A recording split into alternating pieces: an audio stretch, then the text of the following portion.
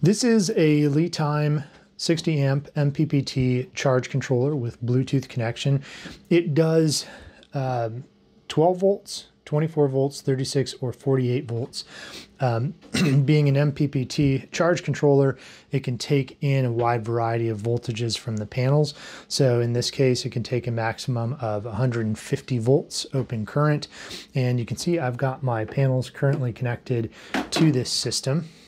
Here are the panels that are hooked up to that system, and I just wanted to show them because I wanted to give an example of how much power that unit can actually take in. So these are 330 watt panels each. I've got 4 of them. They're 2 in parallel and then 2 in series. So there's 2 sets of 2 that are running at 112 volts, which is a great voltage for the system.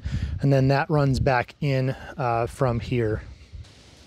So technically speaking, on a fully sunny day when these are getting full light and I've brushed off any leaves or anything else on them, they'll actually be over paneled a little bit for the system. So we'll have close to 1200 watts and the system is really only set up at 12 volts for 900 watts, but it works fine. The controller seems to be able to handle that just fine.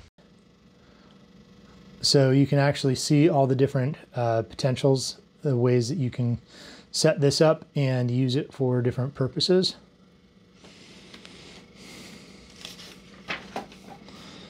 And then you get to the Japanese side. So anyways, real English manual is a huge help.